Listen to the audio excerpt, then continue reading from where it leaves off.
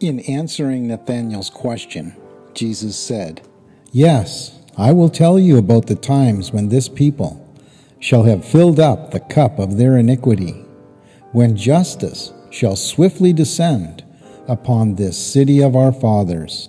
I am about to leave you. I go to the Father.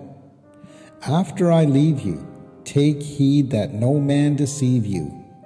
For many will come as deliverers, and will lead many astray.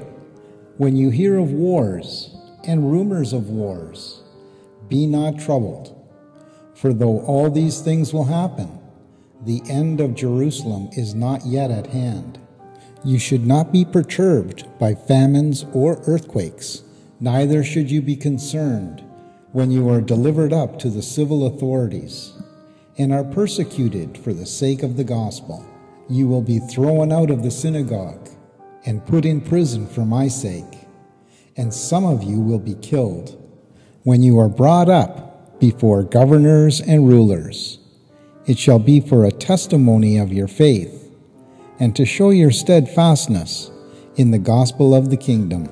And when you stand before judges, be not anxious beforehand as to what you should say, for the Spirit will teach you in that very hour what you should answer your adversaries.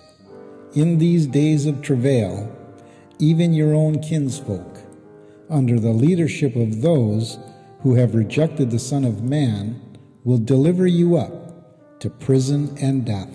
For a time you may be hated by all men for my sake. But even in these persecutions I will not forsake you. My Spirit will not desert you. Be patient. Doubt not that this gospel of the kingdom will triumph over all enemies, and eventually be proclaimed to all nations." The Urantia Book, paper 176, section 1, paragraph 1.